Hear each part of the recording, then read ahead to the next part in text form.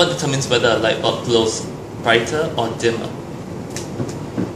If we have two light bulbs arranged in series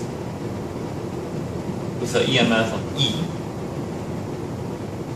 depending on the resistance of the light bulb, if this resistance is bigger, if R1 is bigger than R2, then the potential difference across this light bulb will be bigger. So B1 will be greater than B2.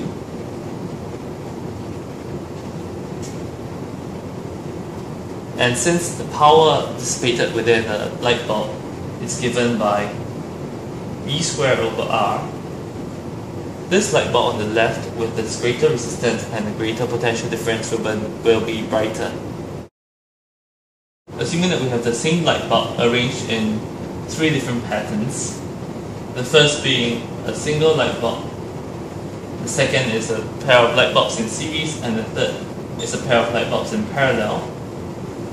Let's call this circuit diagram 1, this is circuit diagram 2, and this is circuit diagram 3. In which of these circuit diagrams will a light bulb burn brightest?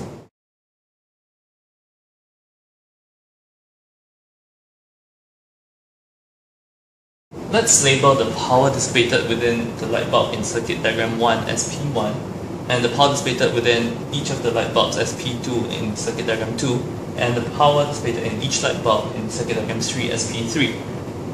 So, in order of increasing brightness, P2 will be the dimmest, followed by P3, which is equal to P1. Why is that so?